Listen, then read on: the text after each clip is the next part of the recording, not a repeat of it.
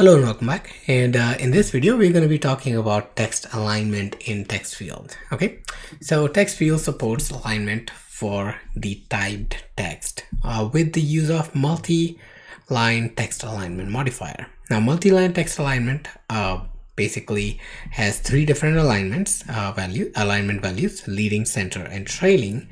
So let's go ahead and take a look at them with an example. So we're going to add two additional state properties to track courses category and course type for this new DevTechie course. Okay, so we're going to create.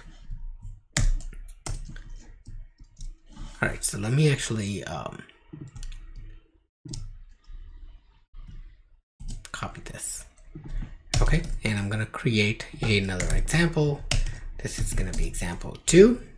All right, and we're going to refer to this example 2, and I'm going to create two additional state properties: state private var category of type string, state private var type of type string. All right, so what we're going to do here is we're going to change these. So we were earlier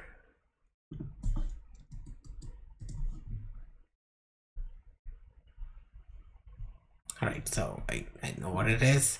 It's actually the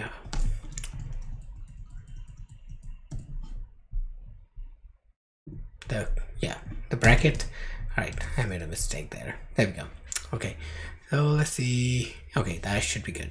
All right, so enter new course. Actually, we're gonna remove the title here, and we're gonna say first one is going to be title, or enter title. Okay, second one is going to be enter category. Third one is enter type, so course type, basically course type. All right, and we're gonna bind them to, so this one is going to be bound to category, and this one is going to be bound to type. All right, okay, so now we can actually set these alignment properties. So we can use multi-text alignment, and this modifier works well for our text field as well. So I'm going to take this and I'm going to copy this and basically attach this modifier to all three of our text fields. So we're going to have trailing and we're going to have leading. Okay, now with that change, let's go ahead and launch the app and take a look at the effect. Okay, so one more thing I want to do is I want to actually make all of these rounded border so we can see them a little bit better.